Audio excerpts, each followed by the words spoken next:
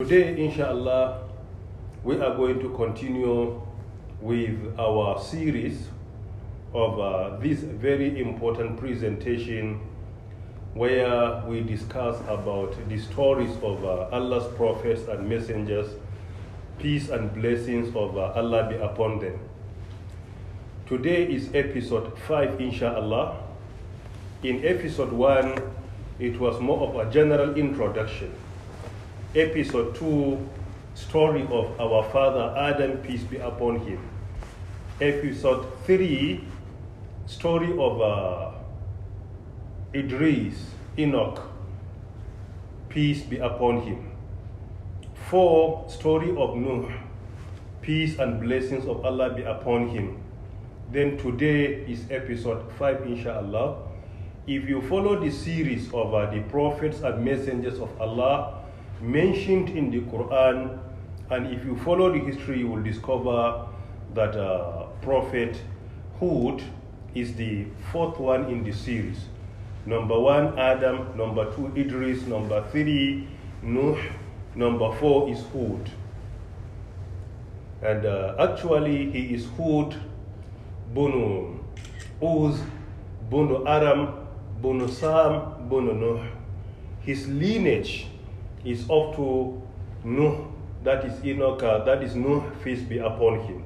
So his biography doesn't stop at only maybe something close here. It's up to Nuh, peace be upon him. And historically, if you follow through history, you'll discover that the most popular view, Hud was part of Arab, was among the Arabs that was sent. Because many ulama said that the most prominent Arab prophets that were sent before the lineage of Ibrahim through Ismail, will say number 1 is Hud, number 2 is Shu'aib, number 3 is Saleh, and number 4, if you follow the lineage of Ismail alayhi salam, is our Prophet Muhammad sallallahu alayhi wasallam. Because the lineage of Ismail is what produced Arab of our modern day that we discuss. So Hud is among the prophets, and he was born in a town called Hadramaut, which is within the modern day Yemen. And the people that he was sent to lived between modern day Yemen and Oman. The actual place is around modern day Yemen and Oman. Within that area, Prophet Hud was born and lived, and at the same time invited people to Allah's religion, and to the extent that they were destroyed. Why? Because they rejected and denied the message he came along with. So it is because of this, they rejected the message he came along with, they were destroyed, as the Quran enunciates to us clearly in so many places. And according to the most popular view, Hud, peace be upon him, was also a prophet and also a messenger. Yesterday and day before yesterday, we explained extensively the major difference between prophets and messengers. Prophets are what we call al-anbiya, while messengers are al-rusul. Or prophets are called al-nabiyun, al-anbiya are called al-mursalun, or prophets are called al-nabiyun, and messengers are called al-mursalun. So the most popular view, Hud was a prophet and also a messenger. Why that he was a messenger? Because he was also sent to a disbelieving nation, to a disbelieving people.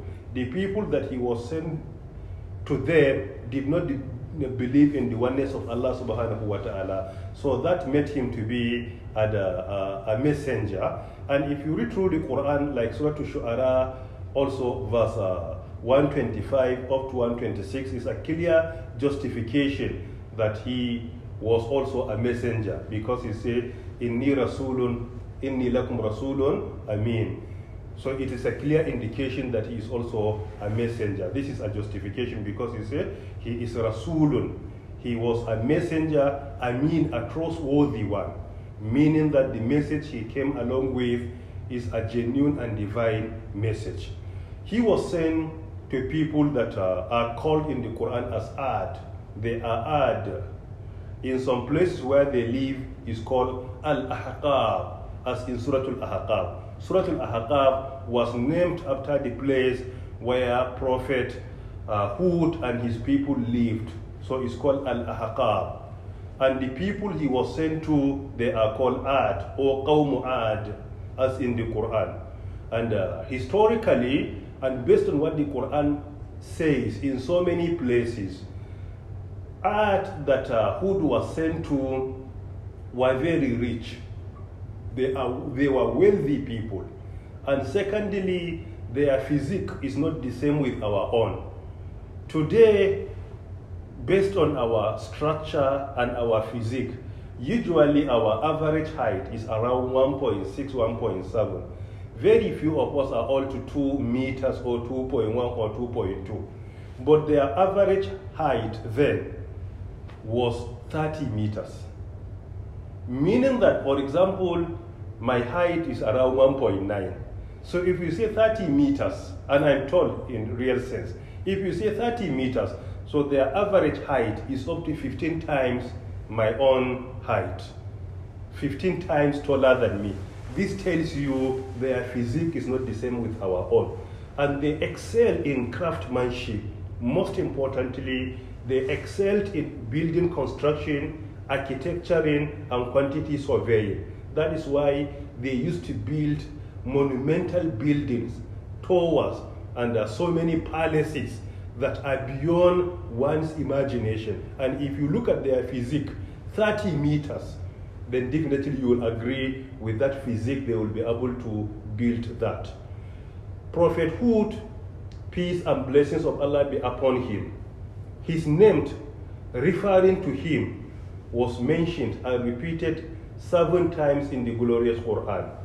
While the word Hud sometimes refers to guidance, sometimes in the Quran refers to the Jews. So that has been repeated 22 times, including his name. So if you remove his name from the word Hud, you will discover that his name has been repeated 7 times, while the word Hud has been repeated 15 times without his name. For example, there are many places where you can see Hud, but in real sense it's not referring to Prophet Hud, peace be upon him.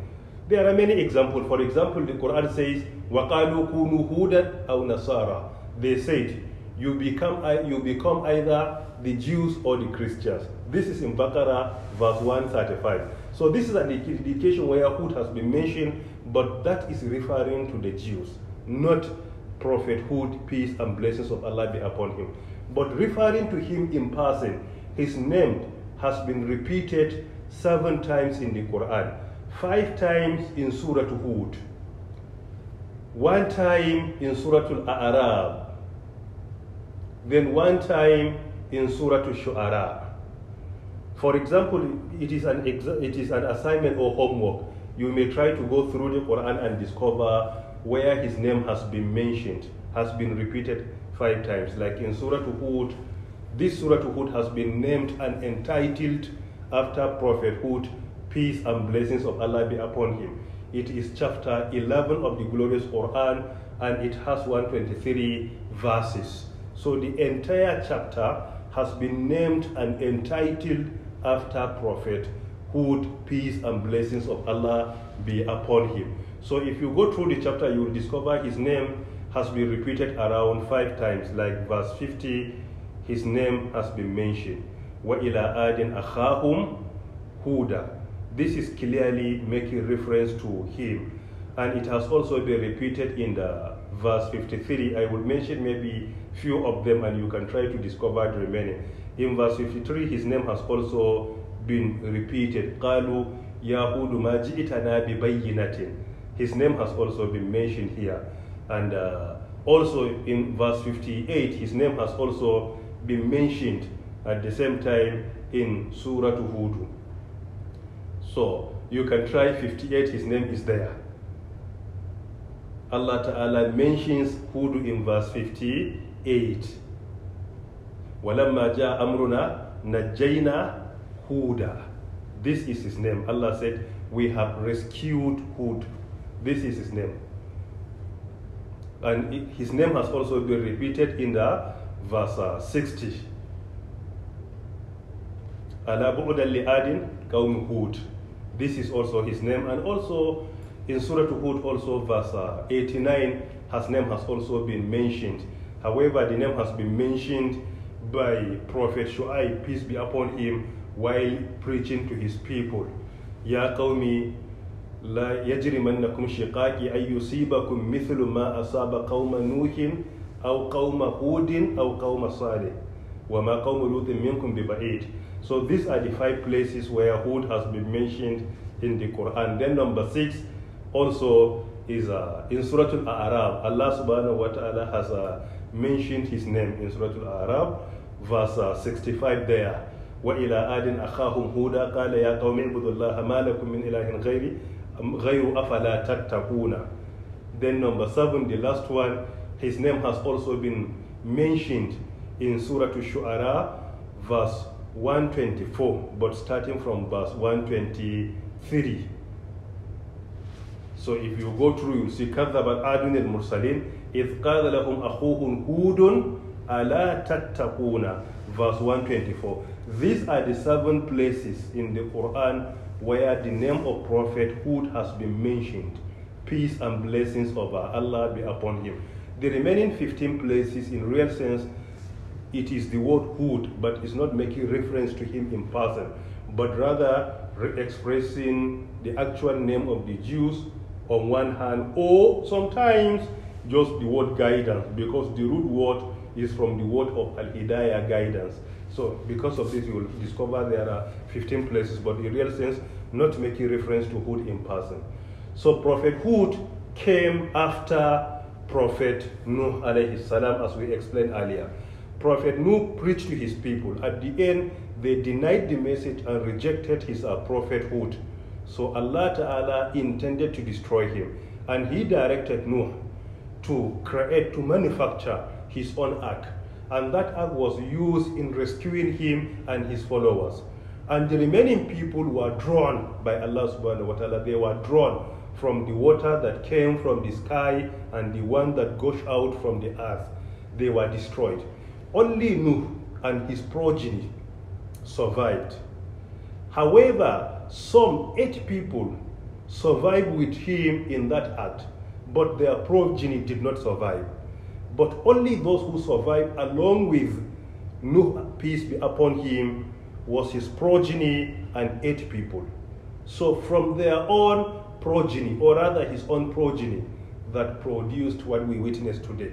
So that is why many ulama argue that our origin is from Adam, while after the destruction and the drawing of the people of Nuh, those who survive today are from the progeny of Nuh, peace and blessings of Allah be upon him. So historically, if you follow, you will discover that Prophet Hud, peace and blessings of Allah be upon him, is actually from the progeny of Nuh, and by implication, we are all from the progeny of Nuh, peace and blessings of Allah be upon him. So because of this, Prophet Hud preached to his people. At that time, they were busy worshipping idols instead of worshipping our Creator Almighty, Allah God subhanahu wa ta'ala. They were worshipping idols. They had 3 idols at that time. One of them is called Sadda, and the second one is called Sumuda, and the third one is called Hira. So they were worshipping idols, and he was preaching to them, admonishing to them, and Allah Ta'ala sent him. And he spent 760 years inviting them to believe in Allah, the Almighty God subhanahu wa ta'ala, while they kept rejecting, denying, insisting that they would not accept. Until the end, Allah Ta'ala destroyed them. And they were destroyed by a very strong, a very furious, violent wind. It was just a wind that Allah subhanahu wa ta'ala sent, and they were destroyed by that wind. That wind is what we call today hurricane, or what we call cyclone or storm. Allah Ta'ala sent a very violent hurricane, very strong one, and it destroyed them completely. But look at even their physique. Of average height is 30 meters, but they were destroyed within 8 days and 5 nights, 8 daytimes and 7 night times. This is within the period that they were destroyed completely. And this tells us that when we follow guidance, it's for our own good. When we reject, we are doing it to the detriment of our interest. So that is why it's very important to always try to see that we follow guidance and it's for our own good. Allah Ta'ala has repeated the story of Nuh in so many places in the Quran. For example, if you look at Surah Hud, from verse 50 to 60, is a story of Hud, peace and blessings of Allah, and his biography. If you come back also to Surah Al-A'raf, from verse 65, you will discover that Allah subhanahu wa ta'ala mentions to us about his own biography and story as well. If you go to Surah Ash-Shu'ara from verse 123, Allah Ta'ala explains to us his own story. And at the same time, if you come to Surah Al-Ahqaf from verse 21 up to 27, وَاذْكُرْ أَخَا عَادٍ إِذْ أَنذَرَ قَوْمَهُ بِالْأَحْقَافِ is about his own story and anecdote as well. And if you come to even Surah Al-Fajr, verse 6, 7, and 8 is about his own biography and story as well. أَلَمْ تَرَ كَيْفَ فَعَلَ رَبِّكَ بِعَادٍ إِرَمَ ذَاتِ الْعِمَادِ الَّتِي لَمْ يُخْلَقْ مِثْلُهَا فِي الْبِلَادِ. And if you go up again, like in Surah Al-Haqqa, is his own story, starting from verse 6 up to verse 9. وَعَادٌ أهلكوا بريح صرصر آتية سخرها عليهم 7 ليال و8 أيام حسوما فترى القوم فيها سرعى كأنهم أعجاز نخل خاوية فهل ترى له من باقية. So this is also about the story of Hud and also the story of his da'wah, inviting people to believe in the oneness of Allah subhanahu wa ta'ala. We can go superficially through the Quran and comment on the story and the anecdote of Hud, peace and blessings of Allah be upon him, as in the Quran. The prophets we mentioned earlier, Prophet Adam, Idris, Enoch, and Prophet Nuh, were mentioned in Genesis. However, Hud has only been mentioned in the Quran. His name has not been mentioned in the Old Testament or the New Testament directly. However, before the coming of the Quran, there were many people within that area bearing the name of Hud. The name was very prominent. It was a clear justification that Allah Ta'ala had sent a prophet bearing that name. So when he came to his people, they were worshipping idols. His main mission was to rescue them, to believe in the oneness of Allah and serve him alone, so that they can attain salvation in this world and in the hereafter. So if you look the Surah Hud, verse 50, Allah Ta'ala draws our attention to that clearly. وَإِلَىٰ عَادٍ أَخَاهُمْ هُودًا قَالَ يَا قَوْمِ اعْبُدُوا اللَّهَ مَا لَكُم مِّنْ إِلَٰهٍ غَيْرُهُ إِنْ أَنْتُمْ إِلَّا مُفْتَرُونَ. Allah says, وَإِلَىٰ عَادٍ أَخَاهُمْ هُودًا, to the Ad people, their brother Hud, meaning we have sent Prophet Hud, peace and blessings be upon him, to his brothers, meaning Ad people, the people of Ad. When he went to them, his mission was one. That mission was very clear. I'budullah, U'budullah, ma lakum min ilahin ghayru, meaning worship Allah. Believe in La ilaha illallah wa ana rasulullah. Meaning he was inviting them to believe that there is no deity worthy to be worshipped but Allah, and he was Allah's prophet and messenger. And finally he said, in antum illa muftarun, you are nothing but inventors of lies. Why? Because they were busy concocting lies in order to fight him and subdue or vanquish or rather ridicule the message he came along with. So he was busy preaching to them. When they discovered that with evidences, with argument, Hud cannot be defeated, he could not be defeated by them, They decided to silence him by bribing him. They started meeting, discussing how to bribe, who peace and blessings of Allah be upon him. That has been the strategy of evil people and criminals. Whenever they feel you are upright, you cannot be ridiculed, you cannot be defeated with argument, they will start employing some strategies, either to bribe him, or rather to assassinate him, or to threaten him. This has been the tradition. So their next strategy, since Hud could not be defeated with argument, was just to bribe him, to compromise him. That is what has been mentioned in Surah Hud verse 51, where the Quran says, Ya qawmi la as'alukum alayhi ajra, in ajriya illa ala Allah. He said, "Oh my people," look at the way he addressed them. "Oh my people, ma as'alukum alayhi min ajr." I don't ask you, I do not ask you any reward. I don't need anything material from you. In ajriya illa ala Allah. My reward is from Allah subhanahu wa ta'ala, from my Lord. My Lord will give me my reward. In ajri illa ala alladhi fatarani, in another place, is from the one who created me, not from you. So he replied them by saying, I don't need any reward. What I need is for you to understand the message and at the same time accept it. In verse 52 in the same chapter, Quran tells us that as they were planning to ridicule him or to compromise him, he was busy inviting them to seek Almighty Allah's forgiveness.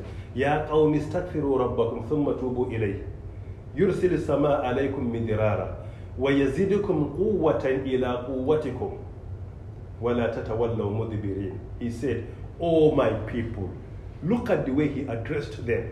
"Oh my people, istaghfiru rabbakum, seek Allah's forgiveness, seek your Lord's forgiveness. Thumma tubu ilayhi, then you repent to him. You seek his forgiveness and you repent to him. Yursil as-samaa alaykum midrara, he will send rain from you from the sky. وَيَزِدُكُمْ قُوَّةً إِلَىٰ قُوَّتِكُمْ. And he said, he will increase you in the strength you have. He will add more strength for you, because they were very arrogant. Why? Because of their physique. To the extent that they were challenging Almighty Allah subhanahu wa ta'ala. And they were tyrants in the true sense of the word. وَإِذَا بَطَشْتُمْ بَطَشْتُمْ جَبَّارِينَ. When they seize people, they seize them as tyrants. They are criminals of the highest order. So that is why they were very proud of their strength and their physique. And that is why he said to them, no, if you believe in Allah, he will add more strength for you, more than what you claim you have today. Instead of them to accept the message, they replied him in Surah Hud verse 54 by saying, قالوا يا هود ما جئتنا ببينة وما نحن بتارك آلهتنا عن قولك وما نحن لك بمؤمنين. Oh Hud, listen to us. Listen to us carefully. ما جئتنا ببينة. As far as we are concerned, you have not given us any proof, any evidence about Allah, your creator, and any evidence that you are a prophet or messenger. Look at what they said. This tells you, no matter the strength of your evidence, somebody will disagree with you. That is normal. Why? Because this is a messenger of Allah that was sent to his people. But they were ridiculing the message that Allah subhanahu wa ta'ala sent somebody along with. And they said, وَمَا نَحَنُ بِتَارِكِ آلِهَتِنَا. We are not going to abandon our gods just because of your imagination. وَمَا نَحَنُ لَكَ بِمُؤْمِنٍ. And we are not going to believe in your message. So this is what they say to him. They are not going to believe. So he was preaching to them. He spent 760 years. Because usually at that time they used to live for over 1,000 years.